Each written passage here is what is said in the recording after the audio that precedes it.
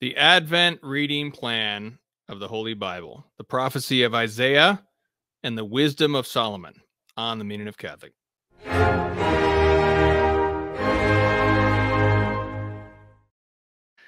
Jesus is King.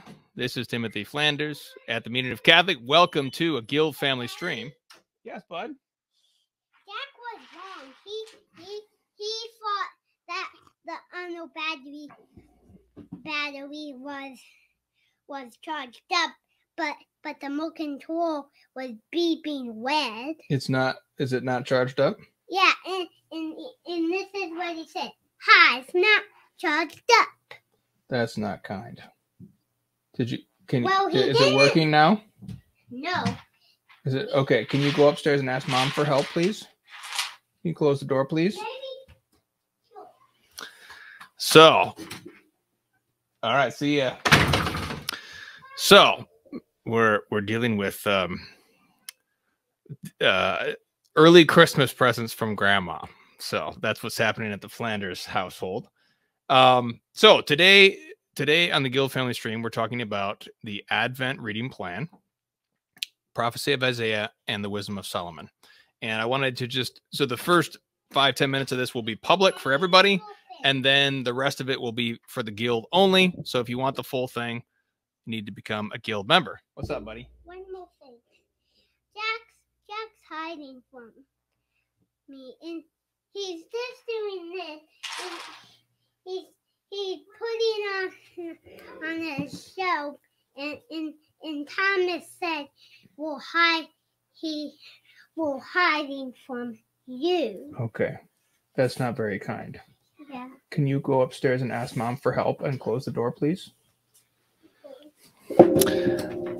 All right. Yeah. Uncharged batteries. Oh no. That's what I'm talking about.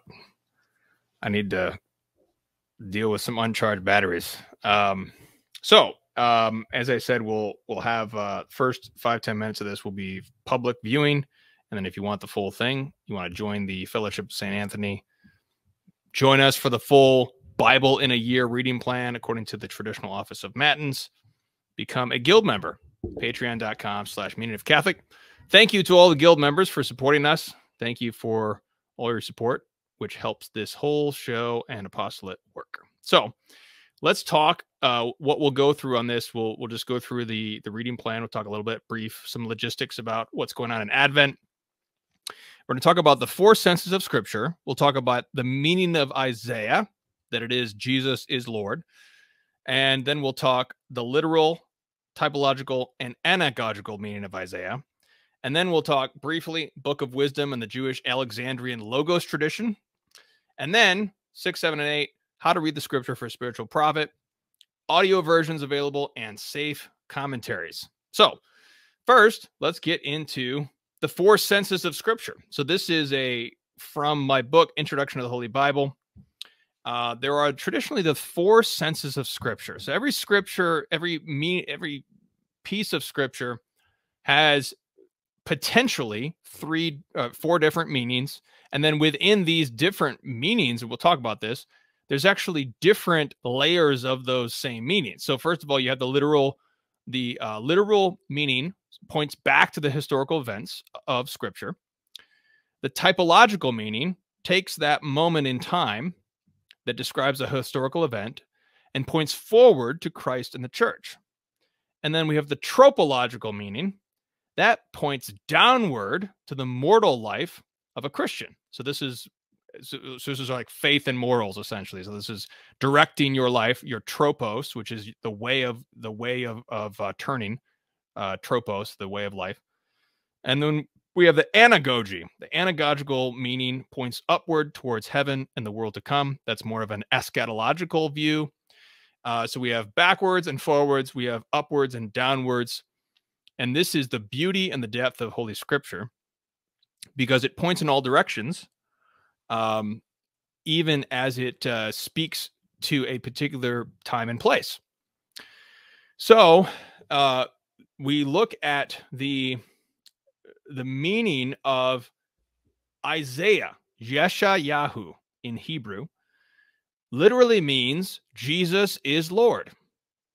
because the name Jesus is a Hellenized version of Yeshua, and which means salvation.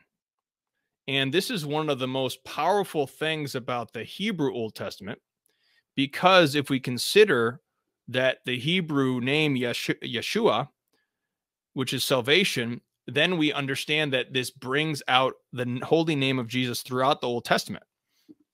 Now, this is only Jerome does not bring this out except in one place in the Douay-Rheims, in the Latin Vulgate, and which comes out in the Douay-Rheims, and it's at the very end of the prophecy of Habakkuk.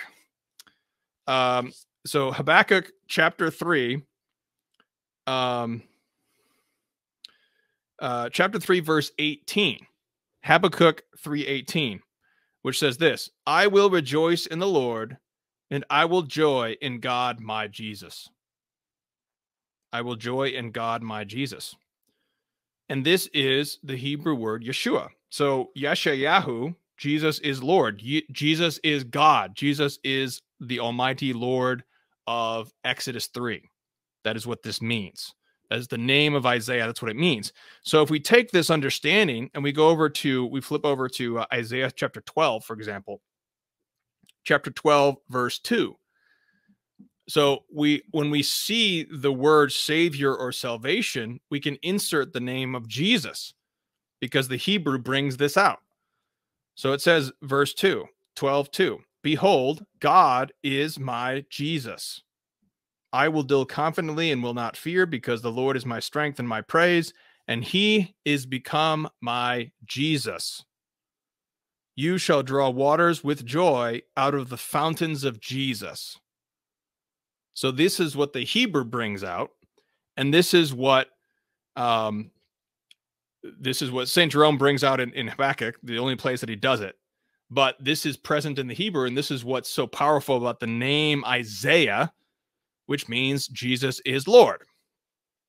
And if you have the, again, we recommend only 2 English translations, either the Douay-Rheims Challoner edition, which is, I'm reading from my pocket edition. This is the pocket edition published by Bronius Press. Also the RSV Second Catholic Edition. That is the other one that we recommend, just because and we've gone over this in other places, but I go over it in my book. Let's see, do I have that text handy?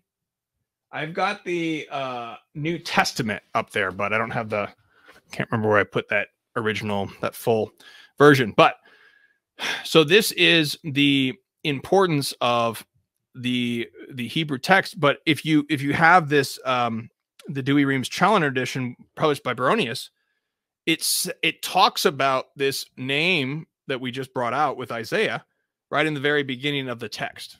So this is in that Douay-Rheims version. And if you read these little introductions to each book of the Holy Bible, it actually gives you these contexts, gives you the Hebrew meaning, some things like that, that bring out these different senses of Scripture.